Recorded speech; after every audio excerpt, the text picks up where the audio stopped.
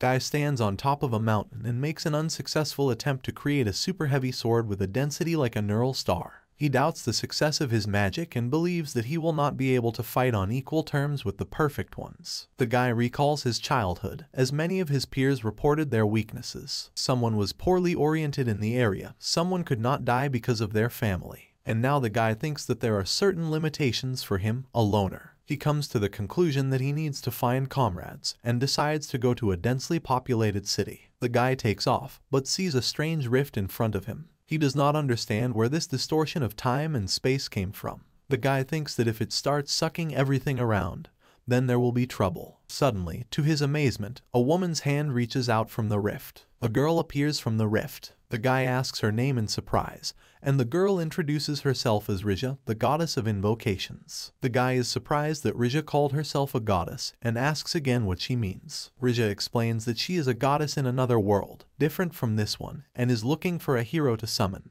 Her place of arrival should be next to the strongest person in each of the worlds, and maybe this guy is it. He still does not believe and believes that he is being bullied by children's fairy tales. However, Risia, having read his thoughts, objects, which shocks the guy, because Risia was able to get through his anti-magic. The guy introduces himself as Razel, the strongest man in this world. He asks Rija if he is worthy to embark on the path of a hero with her, thinking that, with her support, he will be able to overcome the perfect ones. Rija rejoices at Razel's agreement, who asks about what needs to be done. Rija explains that Razel will have to follow the king's instructions and defeat the demon king. Razel agrees, but is inwardly stunned and does not understand which demon king she is talking about. Rija points to the rift and asks Razel if he is ready. Razel is ready, and they are sucked into the rift. Razel gets scared, but comes to the conclusion that those who do not take risks do not drink champagne, and stops resisting. Razel finds himself in the throne room. The king sits on the throne. Razel sees that this is a different world. The king greets Razel and introduces himself to him as the king of the country, the one who summoned Razel. Razel notices three people at the wall. A bald guy, a long-haired guy, and a boy with glasses. Razel mentally understands that he is not the only one who has been called. A man with a beard asks a blonde guy that only 4 people were called this time, and he answers in the affirmative. So Razel realizes that these are the same heroes as him. But, scanning with his vision, Razel notices that these heroes do not have enough mana, surprised that they were the strongest in each of their worlds. Razel snaps her fingers to see their status, but he is interrupted by a blonde man to talk about their world, and Razel decides to listen. The blonde man says that their world is inhabited by 3 races: humans, demi-humans, and demons. There are few half-humans, and they don't really pose a threat. Razel notices that so far everything looks like his world. But the blonde one goes to the demons. He says that humans and demons have been fighting for many years, but the power of the latter has suddenly increased recently, and people are subordinate to them. The blonde man announces the names of the heroes. He calls the boy a civil servant fraud. Ambala introduces Rial as an adventurer. The long-haired man is called a mercenary by Banza. Razel is described as an unknown. Razel dreams of becoming a famous and revered demon hunter in many countries in the future. The blonde man declares that he hopes for support in eliminating the demon race, and after that each of the heroes will be able to live a life without worries. Fraud says that life without worries is tempting for him. Rial considers the offer a good test of his strength. Banza decides that since demons are the enemies of humanity, he will end them without question. Razel is silent. The maid rolls out a table with something covered with a towel. The blonde man announces an aptitude test and asks to put his hand to the crystal ball. The towel is removed, and there is a crystal ball on the table. The blonde-haired man says that the results of the test will be combat skills. The ball will not calculate anything specific with its formula. Razel thinks they want to convert the amount of mana and magic power into numbers using a formula. Rial says that he was called first, and puts his hand on the ball. The ball is glowing. Rial doesn't understand what's going on. The blonde man screams in surprise, not believing what he sees, and Rial asks him what it is. The blonde man admiringly declares that the combat strength of the Rial is 4097. The king and Rasil are happy about this. Razel does not understand and mentally tries to figure out how big this number is. Fraud says that it's his turn next, and goes to the ball. Fraud puts his hand on the ball, and his fighting strength is 3664. He is told that he is also strong. Fraud reacts calmly. Manza puts his hand on the third, and his value is 3776. The blonde man admires, emphasizing that this is what should be expected from the heroes. He invites Rizal. Rizal approaches the ball, mentally asking what he can't calculate specifically. The characters are looking at him. Rizal puts his hand up. Nothing happens. Rizal says the balloon is not responding. The blonde man asks again in surprise. He nervously examines the ball and comes to the conclusion that it may have broken. But when Rizal asks what's the matter, the blonde man says that everything is fine and offers to try again. Rizal puts his hand up, and the blonde man says that his fighting strength is 0. The king angrily asks again, and the blonde man repeats, answering that the crystal is not damaged in any way. Rizal wants to answer about the crystal, but the king does not want to listen to him and throws him out, shouting that he does not recognize someone with 0 mana as a hero. Rizal says there's been some kind of mistake. He desperately thinks that there is really nothing to do, and he notices the fireplace. Rizal runs to the fireplace, drawing everyone's attention to him. He picks up a piece of coal, considering that the atomic reconstruction technique contains about 7,000 combat forces, and this is the perfect way to show what he is capable of. Rizal turns coal into diamond. The blonde man asks in surprise what he saw. Rizal shows the diamond to everyone and asks if they realize that he has magic. But the king is even more angry. He shouts that there is no such technique that turns coal into diamond, which puts Rizal at a loss. Rizal replies that this is a common technique. He wonders in his mind, does this technique exist only in his world?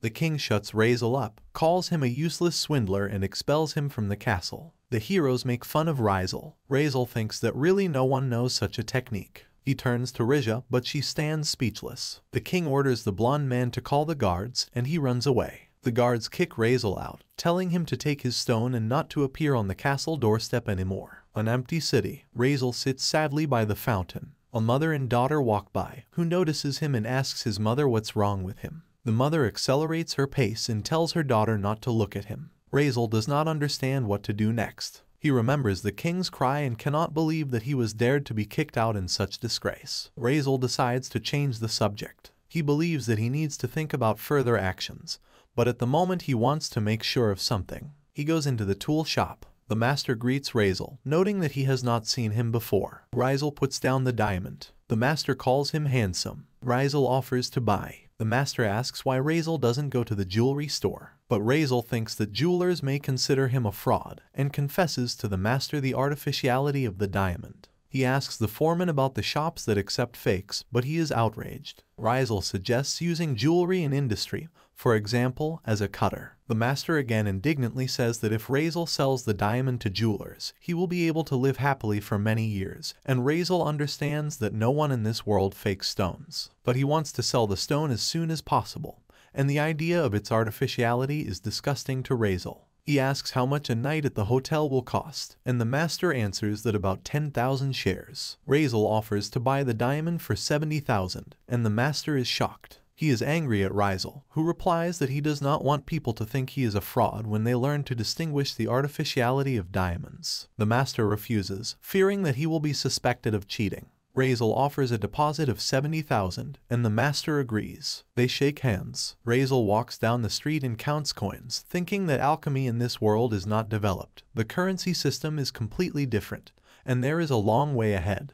Rizal is standing in front of the counter at Mary's hotel, and he is offered 7,000 shares without food. He lies on the bed, exclaiming that he is very tired and finds himself in a strange world. He decides to put his thoughts in order. He reflects that he did not believe that Rija was a deity from another world. He believes that she used an interdimensional summoning spell, and not a temporary displacement, as he thought. Rizal remembers the workshop and realizes that the level of magic is different from his world. He jumps up and wonders if this world is parallel. Rizal takes out a device to activate quantum consciousness, noticing that something is wrong with the laws of physics and unfamiliar matters. He realizes that everything is for real, and argues that all this is either a game of Risia, or his exile was a surprise for her as well. Rizal comes to the conclusion that his task remains to save the world, and will Rija be satisfied if he kills the Demon King? Rizal wonders who the Demon King is and what he is, because there was no such thing in his world. Rizal reflects that since demons are intelligent and have their own master, then maybe they are not evil. Rizal realizes that because of the exile he cannot hope for cooperation and knows nothing about the situation.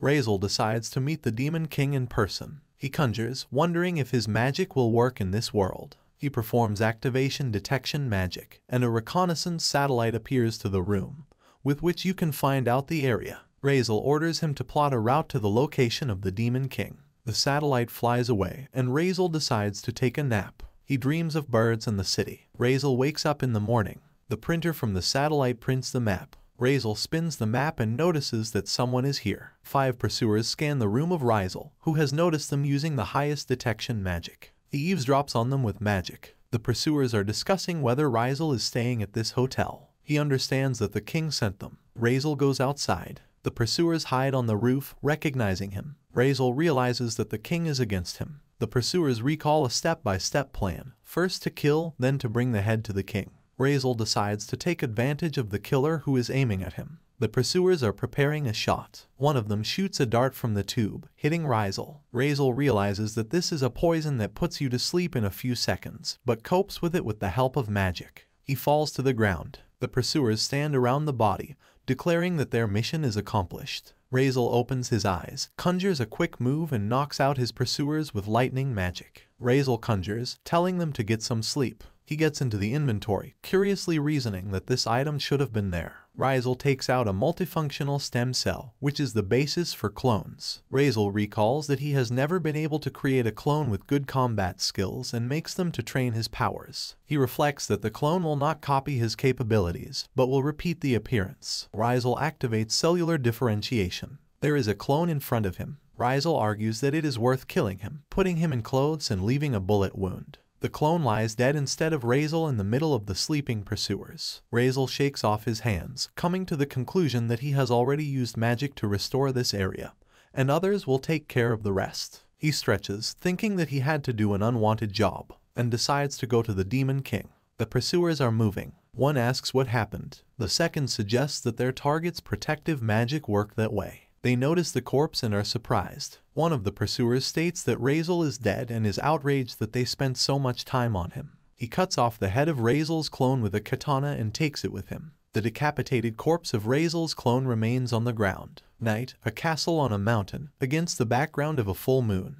Razel looks at it and says it's a demon castle. He approaches the entrance, where 2 guards are standing. One of them shouts at him to stop. They block his entrance with spears, asking what he is doing here. Razel declares that he wants to talk to the Demon King and asks to be allowed to see him. The guards are surprised to be silent, insult him with a bastard and say that a simple man cannot talk to the Demon King just at will. Razel apologizes for his visit and asks for a business meeting. The guards are at a loss. One guard repeats that they won't lift a finger to set up a business meeting for a common man with the Demon King. The second one notices his clothes and calls Razel a hero. Razel replies that he is a hero, but the king banished him. The guard asks again in surprise. Razel says that he was almost killed by the king's agents in the morning and that after all this, even as a human, being on the side of demons is not such a bad idea. The guard puts the tip of the spear to Razel's throat and says that the previous hero also declared that the enemy of the enemy is a friend. He adds that the guards will not step on the same rake anymore. Razel realizes that someone has already used his strategy, and this is a problem. He believes that so far the magic of brainwashing is one of the options. He snaps his fingers and says he's changing his question. He points to the top of the tower and calls its protective barrier weak. The guards are surprised and outraged that Razel dared to call the Demon Lord's barrier weak. They are going to threaten Razel again, but he thanks them for confirming his guess, and the Demon King really lives in this tower. The guard realizes that he has blabbed, but decides, despite the objections of the second, to take Razel on weakly. He suggests that he get through this barrier. Razel agrees and snaps his fingers, thinking that he won't need strong teleportation magic for this level of barrier. The guard realizes that Razel is teleporting. Razel winks at the guards and disappears. One guard does not understand what happened. The other wonders that Razel has disappeared. Meanwhile, Razel teleports to the tower of the Demon King. Razel steps on the floor, realizing that this is the Demon King's room. Suddenly, someone appears from the side and asks Razel who he is. It turns out to be a young girl with horns on her head. She points her finger at Razel and repeats her question. Razel mentally notes that she has much more strength than the guards, and enough experience in battles. The girl asks why there is a person in the room and why the barrier did not work. Razel asks in response that if this girl has set up a barrier, then should she be called the Princess of Darkness? The girl is at a loss. She introduces herself as the Princess of Darkness and asks Razel again who he is. Razel apologizes for coming uninvited. He says he would be upset if he damaged something, but the barrier is intact. The girl continues to be surprised that a person could pass in principle. She thinks about who Razel is and what he needs. Razel introduces himself, says that he was originally sent into the world to become a hero, but for some reason he was expelled from the castle, and he does not belong to anyone. Razel asks the girl to tell her about this world. The girl is silent. Razel asks for the last time if he should wait for an answer to the questions. The girl does not believe that the hero came to her to ask about such things. She sends magic into him, and Razel thinks that he chose the wrong method to meet with the Princess of Darkness. He reflects magic with his finger. The girl calls him an impudent man and attacks again, and Razel does the same. He says that he has no arguments to prove his case. The girl notices that he is smart. Razel does not understand what to do next. He hears footsteps. A blonde and a man appear. The blonde asks if the girl is okay. The guy notices Razel, asking who he is. The girl warns that her attacks do not work on him. Razel mentally notes that the abilities of these two make up about 80% of the girl's strength. The blonde calms the girl down, promising that they will now eliminate Razel. Razel reflects that it is better not to prove his harmlessness, but killing these two would be a step against the girl. Razel raises his hand up, realizing that this could pass as a threat, but decides to make them believe in a peaceful solution to the problem. Razel conjures, and magic envelops the blonde and the man. The girl shouts their names, calling them Zarina and Jack. Zarina feels that her head has been severed from her body. The magical vortex surrounds Jack and Zarina's necks again, connecting their heads to their bodies. Jack says he was sure he was left without a head. Shocked, the girl asks Razel about the rebirth of Jack and Zarina, but he explains that he did not think of killing them. The girl pays attention to their necks. Jack and Zarina are stunned. Razel tells them that they overreacted and quickly believed in death just because the heads were flying in the air. The girl blames Razel himself for the strangeness, because there is no spell with which you can survive after losing your head. Razel sarcastically replies that deepening into politics has dulled the girl's understanding of magic. Zarina angrily shouts at Razel so that he does not dare to insult the strongest demon lord. The girl calms Zarina down, explaining that Razel is beyond their understanding. The girl asks Zarina and Jack to stop talking like that. She suggests that Razel ask questions about their world. Razel is glad that she is ready to talk. Jack and Zarina warn the girl if he is actually an enemy, to which the girl replies that they will find out if the time comes. She adds that instead of getting bruised, it's better to think about what's worth doing for the future. The girl explains that she has a feeling that Razel can become a good ally, and asks Jack and Zarina to wait outside. Razel realizes that things are going to settle down a bit now. Jack and Zarina bow and obey the girl's order. The girl sits on the throne and gives the floor to Razel. Razel asks if it is true that the human race will soon be at the mercy of demons. The girl replies that this is a lie. Razel asks what's bothering them. The girl answers that everything and tells that for hundreds of years the demons have not increased their powers. They are only getting weaker. They have never thought about controlling people, and it is the human race that sets its conditions. She throws the bundle to Razel, who asks what it is. It's a contract between humans and demons. Razel says that he feels the royal magic from him and asks if it is the original. The girl replies that yes. Razel unfolds the contract and reads that if a person commits a crime on the border of demons, he will be judged according to the laws of people, and people will not bear any responsibility if something happens to a demon on their territory. Razel asks how they could have made such a crazy contract. The girl tells that a few generations ago, the demon king was killed by a hero, and when he died, it was clear that no one would be able to resist the hero. She explains that if they do not comply with the conditions, the hero will kill her. Razel says he understood everything. He wonders why he was called up, if there is already a hero, and maybe he has already died.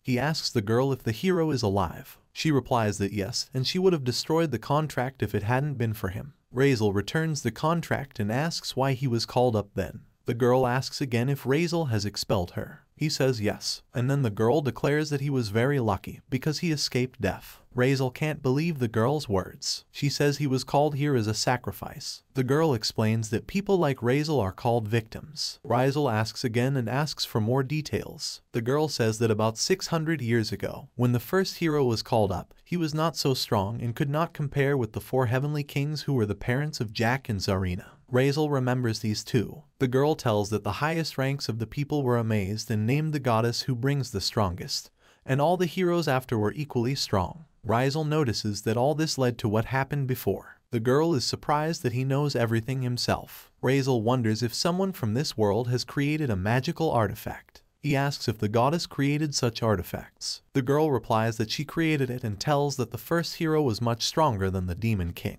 and the demons were defeated with him and continued to summon the others, and they called others to fight demons in this world. But when they reach the limit, they allow the first hero to absorb himself, and so it repeats. She says that the first hero is even more powerful than before. The girl conveys the words of the king, who said that he created a new hero because he did not think about the return of the demon king. The girl finishes the story. Razel thinks that if everything said is true, then the goddess and that hero are his enemies, because he was going to help Ricia and she wants to sacrifice him. He asks the girl if he can test her theory, and she doesn't mind. Razel takes out a satellite analysis and says he wants to collect evidence with it. The girl wonders what it looks like to detect magic, and what he wants to achieve. In front of Razel is a radar with a diagram of the palace. Razel argues that their souls don't look like human ones. He tells the girl that he found traces of a magical artifact in the first hero in the palace, so she's right. The girl asks in surprise how he was able to scout the situation in the palace. Razel replies that it is easy if there is all the data. The girl says that she would also like something like this from demons. She comes to the conclusion that initially she was not needed by Razel. He agrees with her, but adds that if it were not for her, he would not have thought that the first hero could be in the palace,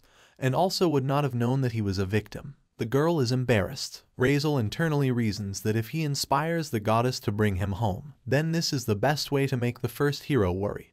But this will not help the Princess of Darkness. He calls the girl and offers her to defeat the first hero with her own hands. She asks again and explains that he started the war and the murders of her ancestors, and destroying him is the goal of the girl's whole life. The girl agrees, and Razel decides that it will be so. He offers her personal training and guarantees that she will become stronger than the first hero. She asks why he goes so far. Razel explains that he needs to take action to return home. The girl asks what makes him think that she will become stronger than the hero. He says that their strength is only 1/5 of his strength, and this is a level that can be achieved with some effort. The girl is puzzled, realizing that this is not easy. Razel calms her down, because she is the strongest of her race, and everything will work out if you practice. He says it will be easier when she learns her weaknesses. The girl thinks about it and agrees. Razel notices that she is consciously approaching the case. They shake hands. Razel warns about using a teleporter. The girl is not ready. Razel asks if she knows a place to train, because he wants to see her abilities. The girl is talking about an area a few kilometers away. They set up the radar. The girl shows the approximate location. Razel advises her to hold on tight to him. She is surprised that they will fly such a distance. They gradually disappear, although the girl says she is not ready mentally yet. She is screaming. They teleport to the arena. The girl is not very well from the fact that they flew a long distance in a short time. Razel apologizes. She asks what kind of thing he has. He explains that this is a magical mirage, and for the rest of the people they seem to be doing ordinary exercises. He throws a joke that no one will see her shame. The girl thanks for the care, and is internally surprised by his ideas. Razel notices that she is ready to fight, and the girl agrees. Razel offers to fight at full strength. They start a fight. The girl discusses exactly how Razel will attack, but he suddenly disappears. The girl doesn't understand what's going on. The girl tries to focus, feeling the magic everywhere. She hears a sound and attacks in that direction, but a small ball falls on her head. The girl doesn't understand what's going on. Razel explains that the ball disappears after 3 seconds and you need to try to dodge. The girl assumes that this is telepathy magic, but Razel objects that he did not use anything other than amplification magic. Razel teases that he expects something interesting from her. The girl is determined to dodge, but the ball hits her head again. At some point, the girl reflects the ball. Razel praises her and suggests attacking her. The girl tries to focus on Razel's movement and decides to use one method. Razel builds a barrier around himself and notices that gunshot magic is flying at him. The girl breaks Razel's barrier and asks how he is. Razel is surprised. The girl is happy and feels tired. Razel thinks that it will take more effort to create a barrier, but he will not show any slack, because he must give his best. He gives his hand to the girl, and she is ready to continue. Razel wonders how much strength she has. He suggests starting with a moving barrier. The girl asks what kind of barrier we are talking about. Razel creates a small dome and gives the task to destroy it. The girl says that he doubts her abilities in vain. Razel asks to prove it. He stands inside the dome and notices that it is capable of deflecting any magic spells. The girl thinks that he is allowing himself too much and says that he does not underestimate her strength. She attacks, but does not break through the dome. The girl is surprised to notice that the dome really blocks magic. Razel replies that he wasn't joking.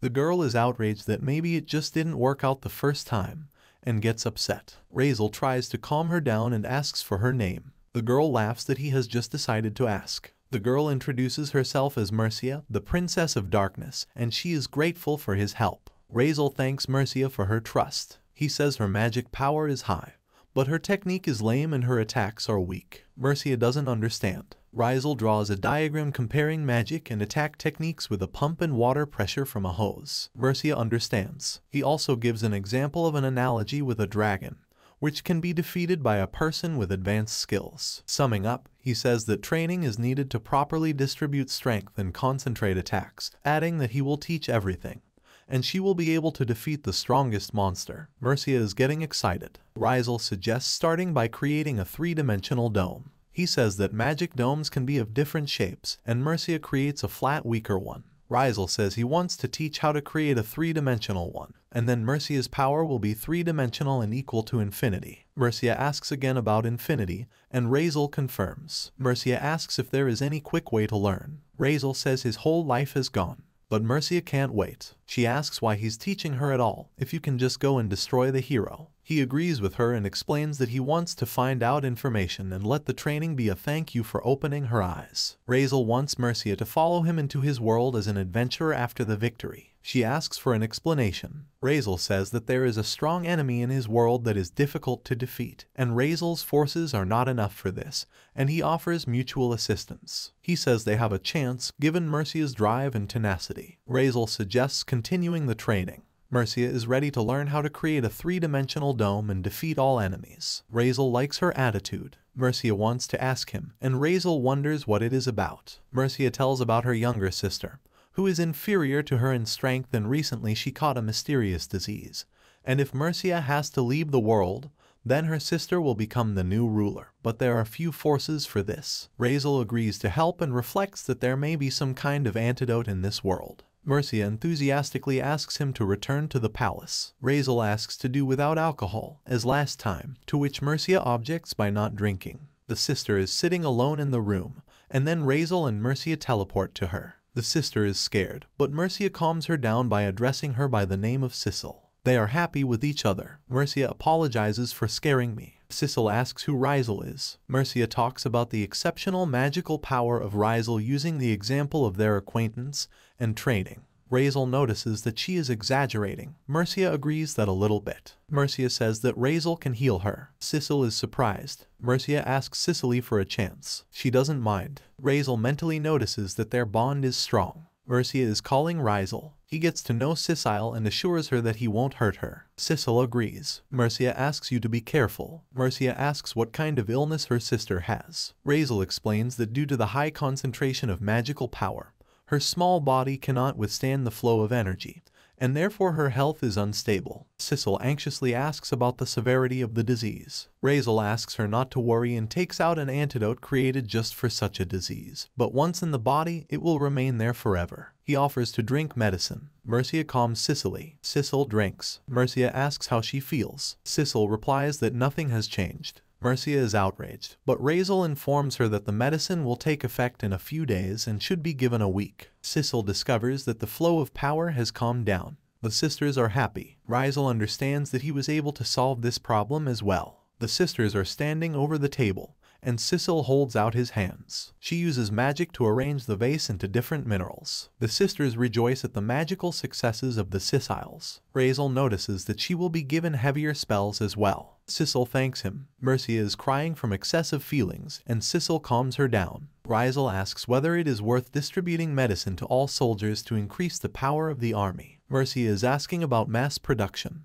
Razel says that it used to be distributed to children from poor countries, and now there are a lot of stocks. Mercia declares that she will find a use for it. Mercia has gone to command. Sissel asks Razel if he wants to get closer to his sister. Sissel says that he is inferior to Mercia in influence, but if Razel really wants to be with her, Sissel will stop at nothing and will do everything for his sister. Razel asks if she has any political experience, and Sissel replies that she does not. Razel gives her a device with which she can improve her knowledge in various fields. Mercia is coming back. Razel approaches her from behind and offers a shoulder massage. In the process, Mercia notices that he wants to get her memory. Razel shows the device and says that almost all of her experiences will be recorded in it. Mercia asks that this thing can use her memory as a learning material. Razel agrees. Mercia puts on the device. Razel offers to feel the difference between the worlds. Mercia is ready. Razel presses the button. The process starts. The installation of the Demon Lands Management Simulator is being completed.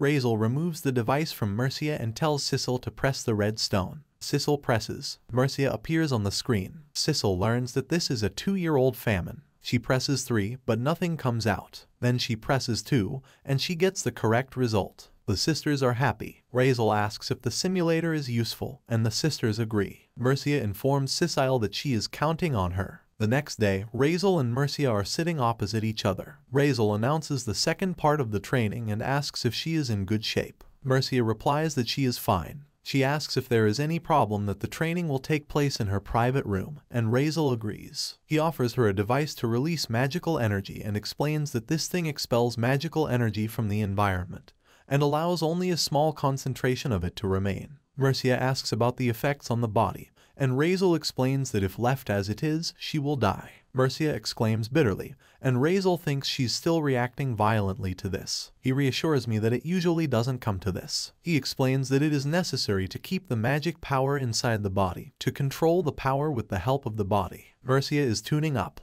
Razel says that light magical power is usually controlled by consciousness, and suggests lighting a candle. Mercia replies that she understood. Mercia almost lights the candle, but it goes out. Mercia tries to light up and mentally reproaches herself for her helplessness. She makes a jerk and the candle lights up. Mercia rejoices. The candle goes out. Mercia moans annoyingly that she has already used up all her strength. Razel teases, asking if she's giving up. Mercia replies that while she can, she will try. Razel says that's what he thought. Mercia throws out a war cry. There's a knock on the door. Sissel brings tea. Razel shows the sign quietly. They watch Mercia's attempts together. Sissel hands the tray to Razel and, to his surprise, sits down opposite Mercia. Sissel pulls out a simulator. Razel puts the tea on the table. The candle lit up. Everyone is watching. Mercia is shouting joyfully. Razel notes that it's not bad for the first time. Mercia sits wearily, and Razel declares that they will slowly increase the difficulty of spells. Razel says that if Mercia wants to train attacks, let her know,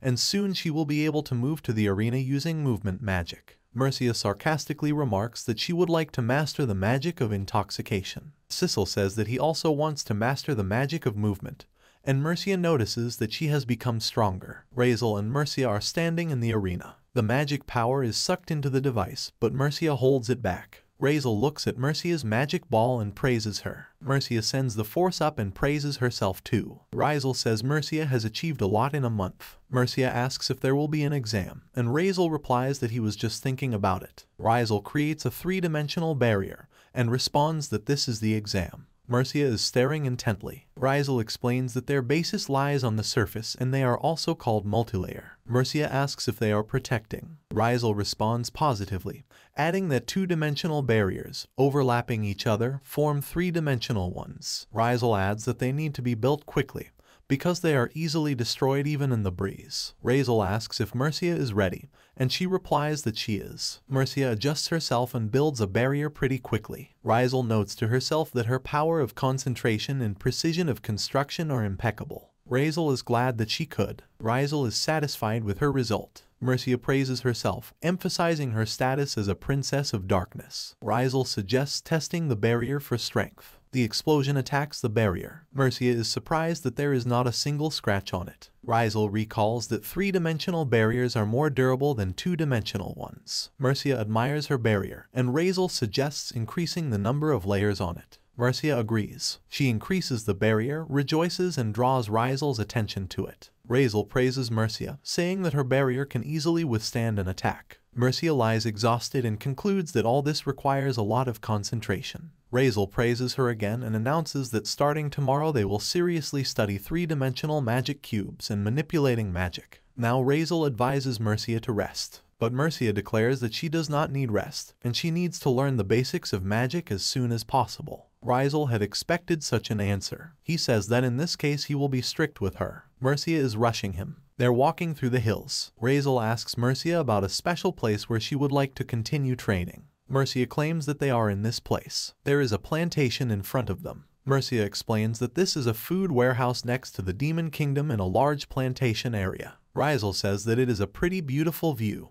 But, in his opinion, it is difficult to maintain such a large territory that supplies the kingdom with agricultural products. Razel agrees, adding that it rarely rains in this place, and demons of higher ranks send precipitation to the plantations a couple of times a year. Razel understands why Mercia wanted to train here and asks her how much precipitation is needed for such an area. He asks her that this is not the only reason they came here. Mercia says she would like to create a multi-layered barrier to irrigate the fields with rain herself. Razel is surprised to ask if Mercia developed this method herself. She replies that yes, but doubts her abilities, since this is the first time she will use this magic in practice. Razel shrewdly informs him that Mercia wants his safety net. Mercia is afraid that instead of rain, she will set off an explosion, and the kingdom will be in danger. Razel mentally admires Mercia's tenacity and her desire to help her people. He suggests practicing creating a conventional barrier and then moving on to the rain. Mercia agrees. Mercia is doing magic. Razel looks at and calculates the settings for increasing sowing, stimulating growth, stabilizing nutritional value, and makes the assumption that such a formula will cause precipitation. He tells her to create a regular circle and slowly enter the formula, and if something goes wrong, he will stop training. Mercia is concentrating. Magical power surrounds her. Razel watches Mercia and thinks she can handle it. Razel reflects that the art of creating a magic circle is frightening. He is satisfied with the results of Mercia and suggests starting a circle with magic. Mercia is responding, understood. She starts the circle. It's raining from the sky. The villagers see the drops. Someone notices that this year there is a rather large magic circle, and someone thanks the rain of the Princess of Darkness. Mercia looks at the result and realizes that she was able to. She notices Razel's gaze and asks what happened. Razel replies that this is perfection, and this year the harvest will be bigger than usual. Mercia falls to her knees, sighs and cries. Razel watches her, reflecting that even during the hard training she didn't show her tears. Mercia declares that they will not have to rely on the human race, thinking to herself that she is ashamed to cry in front of a human. Razel is surprised that there was plagiarism, despite the food supply. Mercia replies that they had to copy supplies to feed themselves. Razel realizes that if he had been late, it would have been even worse. Mercia says that God is on their side this year. She looks up at the sky and says that now the people will not starve. Razel adds that the harvest will be good. Mercia will be interested to see the faces of human exporting traders, and Razel agrees. The capital of the people. The king reads the summary and exclaims questioningly. The black-haired man, worried, asks what's the matter. The king is outraged by the 95% drop in crop exports. The black-haired man tries to explain that he contacted the demon diplomat, who replied about the growth of self-sufficiency of demons by 100%, so they are not interested in importing from the human race. The king chuckles. The black-haired man mentally recalls that once an official was executed for insulting the king, and he needs to hold on. The king turns to a blonde-haired man named Regis and asks about the equipment of the three heroes. Regis responds positively. The king orders that the demon lord must be killed, and then make a clause in the contract stating that the demon tribe must buy the same amount of harvest as last year. Regis notices that the summoned heroes are unable to defeat the demon lord in their current state. The king understands this. Regis proposes a new paragraph for the treaty stating that demon tribes cannot kill summoned heroes. The king agrees. He wants the demon tribe to break the treaty, kill the heroes, and this will be the reason to start an all-out war between the human race and the demons. Regis notes that the summoned dead heroes will not be able to be used for synthesis. The king suspects that the demons are up to something, and first you need to destroy them, and he doesn't care if 1 or 2 heroes die. Regis bows and asks for forgiveness. The king drives away Regis and the black-haired one. They're leaving. The king looks at the treaty and swears at the demons. He doesn't know what tactics they used, but decides to make it clear that you can't go against the human race. Banza walks along the corridor of the castle and hears the king's voice. He thinks he's heard something about the demon lord. He hears the king's orders to kill heroes, send them to synthesis in total war. Vanza guesses that it was the voice of the king and the summoned heroes are being used for something. He goes on and does not believe what he has heard, believing that if they wanted to kill them, they would have done it long ago. Vanza thinks that, on the other hand, suddenly the king really wants to kill demons, prefers to calm down and not think about it. Razel and Mercia are in the wasteland. Mercia notices that there is nothing in this wilderness. She asks Razel if he wants to have a fight here. Razel replies that they have made great progress in 6 months and they are cramped in the usual arena, but there are no settlements or buildings here. He suggests Mercia use her power to the fullest. She understands. Razel says to arrange a fight without restrictions, and Mercia agrees. She throws a magic spear at Razel, and he notices that simple protection is not enough and creates a hard shell. Mercia starts up and points a homing bolt at him, but Razel deflects it with a magnetic counter. All this flies towards Mercia, but she dodges and holds on. Razel decides to fight back. He's spreading a neurotoxic fog, and Mercia understands that. Razel calculates that Mercia can create the magic of the antidote, which he can. Mercia conjures, and Razel realizes that this is not just an antidote. She directs a powerful attack in his direction, but there is not a scratch on Razel. Mercia is surprised. He suggests that she check out his magic circle, and she understands. Mercia is outraged that her target designation has slipped off. Razel laughs that this magic easily overwrites the target and is not suitable for fighting people. Mercia will be hysterical that she made a mistake by rushing to make such a big move. Razel notes that it is impossible to forge a magic circle against the hero, so it is effective. Razel explains that waiting for an opportunity to attack with magic that can be quickly activated, preparing and activating magic behind the scenes that takes time, would lead to defeat, and from a strategic point of view, it is almost ideal. Razel says that if Mercia is careful, victory is hers, and praises her. Mercia replies that she will try her best. They fight with their fists. They're having a snack. Mercia says she enjoyed the workout itself because it motivates her to do new things. Razel is glad to hear this because he thought Mercia could burn out. She is surprised that Razel is worried and reminds her of the promise to be a friend. Razel thinks about the fact that his former comrades were different, but agrees. Razel likes his sandwich, and Mercia informs him that Cecil and Zeke made it. Razel is surprised to recall Zeke's appearance, but Mercia calls him one of the best in the castle. Razel concludes that appearances can be deceiving. Razel is making a portal, and Mercia is getting ready to go home. Suddenly, something towers over them. This is the dragon that they prevented from sleeping. Razel asks Mercia if she knows what kind of dragons there are, but she replies that she has never seen them. But he bears a resemblance to the dragons from the legends. Razel does not know about the legends, and Mercia tells him that about 10,000 years ago, the civilization that lived in this place was destroyed by a single dragon. She says that those who were lucky enough to survive the storm of destruction restored the world and are its descendants to this day, provided that they do not disturb the sleep of dragons. Mercia wants to say the dragon's name, but he gets ahead of her and introduces himself as a sleeping dragon of antiquity. Mercia is afraid that they have awakened something terrible. Razel says it's a bad thing to do because he wouldn't want to be woken up too. He suggests Mercia to hit the dragon to make it fall asleep. Mercia suggests not joking about this. The dragon growls and asks what they are whispering about, calling them little demons. Mercia is offended. The dragon says that they will regret their audacity and attacks with flames, but Mercia manages to activate the absorption barrier. The dragon does not understand what is going on, and Razel tells Mercia that she has surpassed the power of the dragon itself. Razel instructs Mercia that she can kill such a dragon in an instant. Mercia thinks about killing a sleeping dragon with her own hands. The dragon says that the defense against the attack was a ridiculous accident,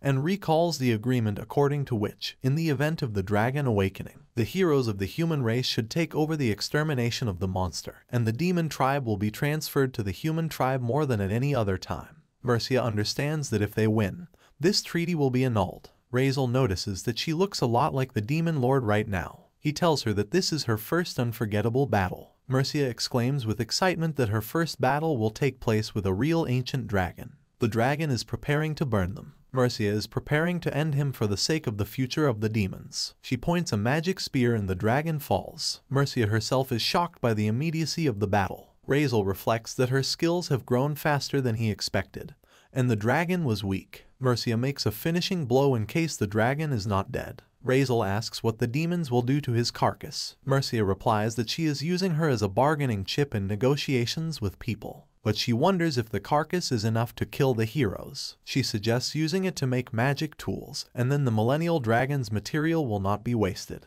Razel thinks about it and remembers. Mercia is interested, but Razel says he needs her help first. They're in the castle. Razel and Sissel have prepared a gift for Mercia, who is surprised that it is sudden. She pulls out a sword made of sleeping dragon materials. Razel explains that this sword is a one-of-a-kind weapon that only Mercia can use. He adds that the sword is charged with magic circles made by Mercia's magic, so only her relatives can use it. And the sword itself forms a preserved magic circle and exerts its effect. Mercia says that she cannot accept such a thing and cope with such power. She calls Sissel and offers the sword to her, because after the first hero, a second and a third may appear. Sissel agrees, but suggests putting the sword in the vault, because she doesn't use it very well. Razel remembers that he didn't actually kill the dragon, and Mercia remembers. Sissel admires. Mercia is proud of herself, and Razel ironically recalls that she was scared at first. Sissel asks if all the material has been used for the sword, and Mercia replies that there is a surplus left, and suggests a feast. The sisters fantasize about a banquet with dragon meat and inviting the castle servants to the table. Sissel informs them that they can cook it. Mercia asks to leave the cutting of meat to Razel, and Razel promises to make sure that the dish is cooked perfectly. A feast, a crowd of people and meat on the table. Razel notes that after so many years, the meat is tender and delicious. Mercia thinks it's great, and Sissel never thought she'd see this day. Razel and the sisters are sitting in the yard. Mercia notices that the real battle is about to begin, and Razel adds that the heroes of synthesis will be stronger than the dragon. Mercia knows, because behind every cast of heroes there is a goddess, a woman who controls people from behind the scenes, and who knows what she will do if she starts to lose. Mercia says they have to control themselves, and Razel agrees. Sissel supports the guys. Mercia tells her sister that when she leaves this world, she will leave the peace treaty with people to her, but advises not to compromise. Sissel replies that he rehearses in his head every day how he will hunt people. She wonders if she won't be able to control her power, and she's scared. Mercia is counting on Sicily. Feast. Mercia can't eat that much anymore. Razel laughs that he finds it hard to believe that Mercia is the lord of demons, and Sissel calls her a slob. Razel and Mercia notice 3 men at the gate. These are the summoned heroes. Fraud defines the castle as the castle of the demon lord. Rial is disappointed that they got there so quickly. He intends to teach the demon lord a lesson. Banza tries to stop him and not act rashly, but in vain. Rial is calling the lord. The guards tell them that they will never pass through this gate. Rial is rude and asks the lord. The watchman declares that he will defend the gate with his life. Razel, Mercia, Sissel are watching them through the screen, deciding to go out. Razel remembers that he should be dead, and Mercia offers a disguise. The watchman and Rial fight, but a magic ball appears before the blow. The characters don't understand what's going on. Mercia Razel is coming down. Razel has horns on his head. Rial says it's the Lord. Banza argues that Rial's actions can destroy their team. The guards apologize to Mercia and promise to raise an army. Mercia asks not to worry about it and wants to talk to them. Banza wonders if they might get valuable information from this conversation. Rial wants to fight, but Banza stops him and says he has an idea. He apologizes to Mercia for her behavior and informs her that they are not from this world, but he has a question. Rial asks Froda if this is their plan. Fraud considers Banza a good schemer and offers to watch. Mercia and Razel communicate by telekinesis. Mercia is outraged that after the conflict they also want to talk, and Razel notes how things are with the summoned heroes. Suddenly, Banza lists the words about the brave man and synthesis, asking if these words mean anything to them. Mercia notices that he knows the word. Banza understands that they know, too. Mercia asks Razel what to do, and he suggests that she make the decision herself. She orders preparations to begin and retires to the castle. Fraud and Rial are at a loss, but Banza tries to calm them down. Suddenly, a magic circle falls on top of them. Rial swears. Fraud remarks that he has never seen such powerful circles. Banza looks at the circle and realizes that the demons have deceived them. Suddenly, they find themselves in the audience hall. Mercia orders the heroes to raise their heads and greets them, posing as the demon lord. The characters are shocked by everything. Mercia offers to answer any questions, and Banza asks why they were called. Mercia explains that, like dozens of previous heroes, they were summoned as food for a single hero, and this composite hero is the main weapon of humans and the sworn enemy of demons. Banza realizes that they have been deceived. Rial angrily demands proof, and Fraud tries to calm him down. Mercia offers to be patient. Razel appears and greets the heroes who don't recognize him yet. He turns into his human form. The characters are shocked. Razel offers them something to look at and activates a video recording from the king's office, in which the king and some guy in a raincoat are sitting.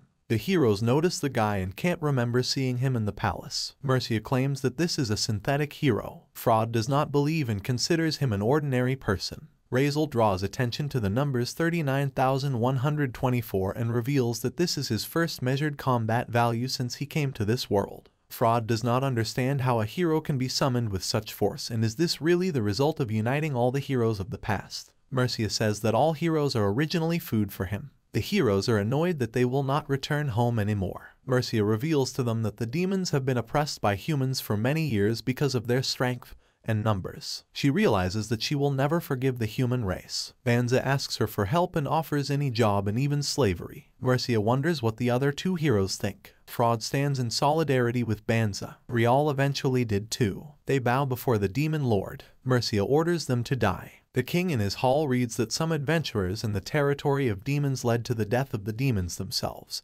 and now people will be charged with murder, negligence, and a minimum sentence of 1 year in prison. The king agrees and is glad that the demons did not demand proceedings. Suddenly, the corpses of the summoned heroes fall to the floor through the rift. The king gets scared and sees holes in their bellies. He's furious. A few hours before, Misria sentences the heroes to death in her hall. They are outraged, and Razel suggests that they stop torturing them. Mercia laughs and agrees, which angers Rial, who is outraged by such behavior. Mercia apologizes to him. Rial calls himself not the smartest person and asks to explain the plan so that even he understands. Mercia asks him not to belittle himself and asks Razel to explain to the others. Razel reminds me that he is officially dead, but actually alive. The characters offer their own versions of how this could happen, like special magic, hypnosis, and fast running. Razel says that he disguised his body and is puzzling. They realize that he has another body that he killed. Razel explains that he did not kill anyone, but prepared his corpse. Mercia laughs and doesn't believe him. Fraud and Banza too. Rial gets scared because he doesn't like ghosts. Razel takes out a stem cell and shows it.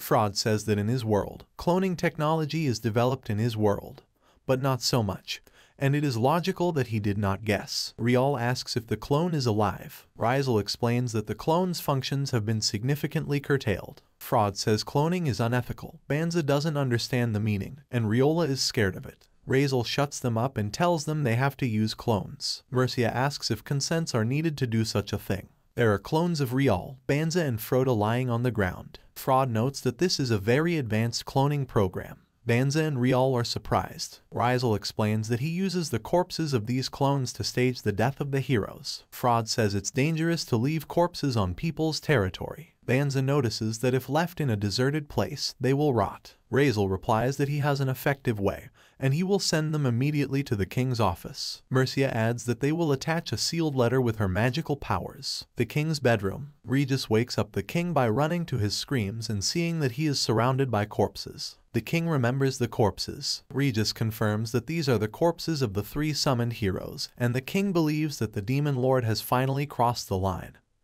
But didn't he return the bodies too soon? Regis hands him the device and explains that it was found next to the corpse along with the letter. It looks like a hero transfer device, and the range is 20,000 kilometers. The king wonders who could have created such a device and which sage the demons captured. He asks what the letter says. Regis reads it out. Mercia writes about the dragon she defeated and the annulment of the treaty in this regard, that she considers the arrival of the heroes to be a declaration of war, cancels trade, and demands a revision of all treaties. The king is outraged by the insolence. Regis asks him to calm down, but the king gets even more turned on, because the demons want to make false accusations. He orders Regis to send synthetic heroes on a campaign to tell the demon lord about the war. Regis suggests sending a reconnaissance first, as there is something suspicious about the actions of the demons. But the king does not want to listen, and Regis does his bidding. The king mentally berates the demon lord and decides that it is time to end him. In the demon castle, Mercia and the heroes are watching the king. Mercia is laughing. The heroes notice that the demon lord is no different from a little girl. Razel notes that the king would never do what he was told, unless it was presented as an insult to his personality. Mercia says she didn't think how quickly and easily the king would buy into provocations. Each of the characters opens their eyes to what is happening. Mercia is glad that they caught the heroes before their synthesis. Rial considers the synthesis to be incorrect. Fraud supports it, considering it worse than cloning. Banza admits that he is still on edge when he heard this. Rizel notices that everyone has somehow relaxed. There is a knock on the door. Someone brought a teleportation grimoire, as well as a letter. Mercia thanks the deliveryman and informs him that if there is anything else, she is counting on him. Mercia unfolds the letter and reads it. Rizel asks if they got what they wanted. Mercia rejoices and reads that a month later, in the Manaris desert, the king issued an order to the synthesized heroes to go to pacify the demon lord in connection with the violation of the treaty between humans and demons. Rial comes to the conclusion that the war has finally begun. Fraud realizes that he has never been so nervous before. Banza realizes that he has never fought someone who is much stronger than him. Mercia and Rizel inform them that they will not be offended. The heroes are asking. Rizel explains that few people will participate in the war, only synthesized heroes, which means that the probability of a surprise attack is low. Mercia declares that she is going to take advantage of this and strike back at the synthetic heroes. The characters don't believe her. Mercia replies that she and the synthetic hero will fight alone with each other.